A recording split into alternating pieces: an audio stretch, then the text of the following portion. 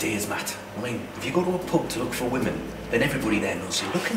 You feel conspicuous. So you want to find a place where no one expects you to be looking? Right.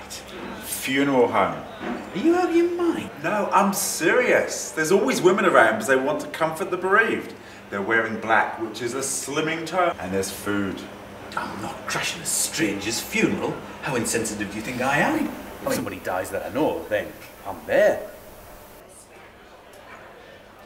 I'm not really looking. I mean, looking makes it sound as if I'm on the prowl or something. I just want to meet a nice guy that I can spend some time with.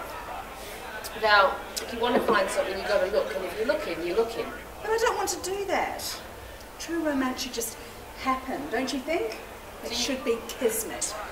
Do you think a nice guy should just fall into your lap? Well, I'd like to get to know him a bit first.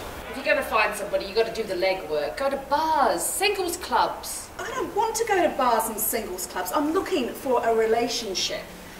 Someone who I can reach out and touch in bed every night. Someone who, when you have to get up to pee, will turn the radio on so they can't hear you.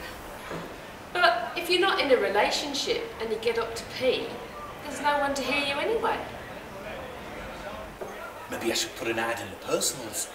Andy, you're not serious. All right, how about this? The personal ads. Oh, please.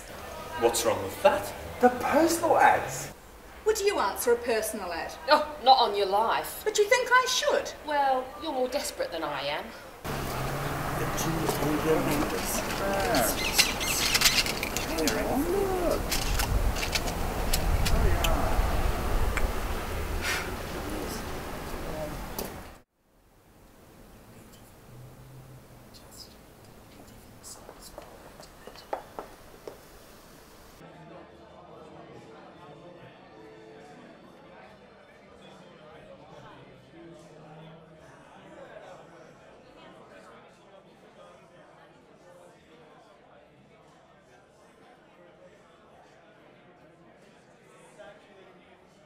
So,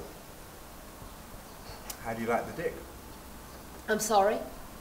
The pub, the private dick, how do you like it? Oh, it's fine. I like the dick just fine.